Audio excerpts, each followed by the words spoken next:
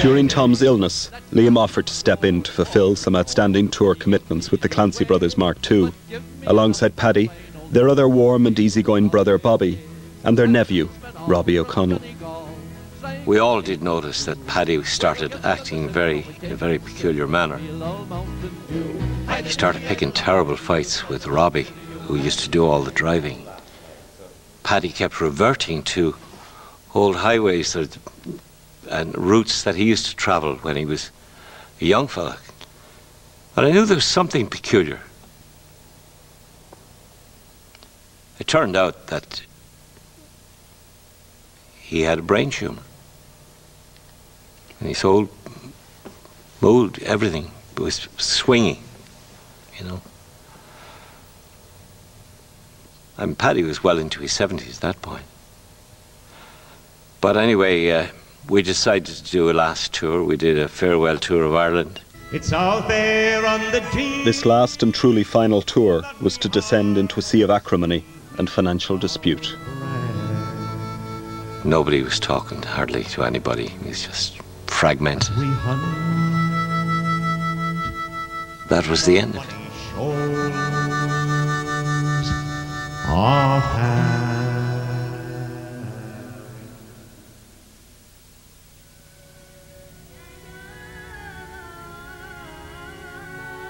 And Bobby called me up one evening and he said,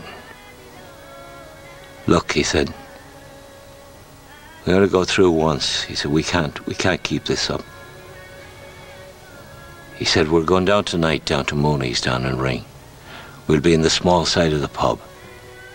Paddy and his wife, and my wife, myself, and just the family. Why don't you come down? I went down. Said to Paddy, how are you?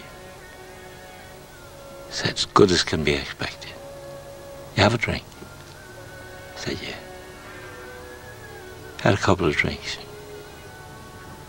So we sing a song for old time's sake. Oh, whiskey is the life of man, always was since the world began. And off we went, you know, into a night of singing. As he was going home that night, we hugged each other and said, life is too short, brother, isn't it? To keep up any kind of hostility. He said, yeah, he's far too short. He said, I love you, you know that. He said, I love you. And a week later, my eldest sister died. And went down to the funeral parlour, kissed her cold forehead, Paddy and Bobby and I, and my sisters. And within 5 days, Paddy was lying in that same funeral parlour. Went and kissed his cold forehead. Oh, the summer time is coming, and the trees are sweetly blooming, and the wild mountain thyme rolls around the blooming heather. Will you go, lassie, go? We all go together, and we'll all go together to pluck wild mountain thyme all around the blooming heather. Will you go, lassie, go?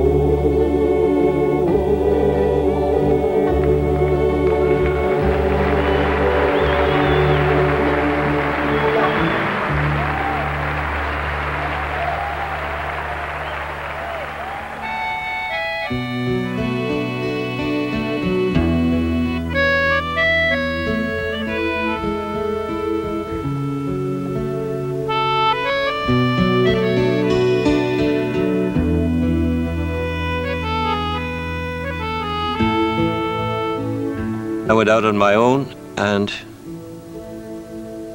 found the old nerves coming back. Started taking a drink to ease the nerves. Then try and go on the following night. And the hangover made you more nervous. You took another sip to slug to calm you down. I wish I was in Carrickfergus only for nights in Ballygrand. And the next thing I found myself going the route of Brendan Behan. You had to have a drink. And it took me a long time to face the fact that I was an alcoholic. That it had taken me over. My love to find. But the sea is wide and I can't swim over, and neither have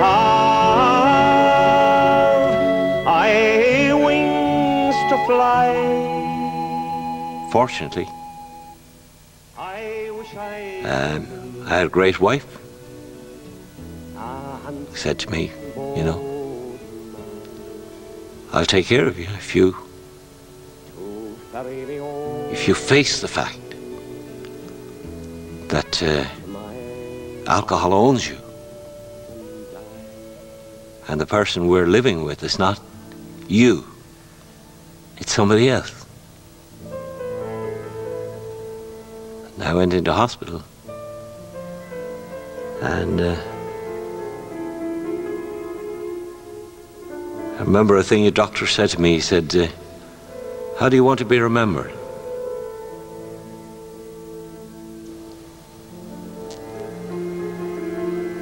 As a singer, entertainer,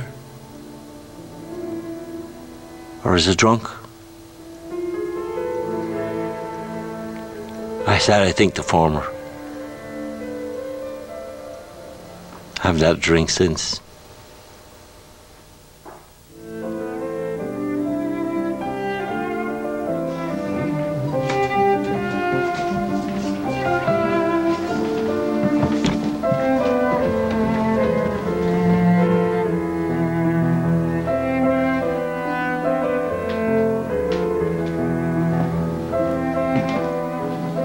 Some quiet and private times were to follow at home in Ring. Liam began to write, memoirs and stories mostly, and soon, with his newfound sobriety and his abundant thirst for life resurfacing again, he was once more back on the road, reclaiming his old audience while discovering a new one. It's a road that he's still travelling today.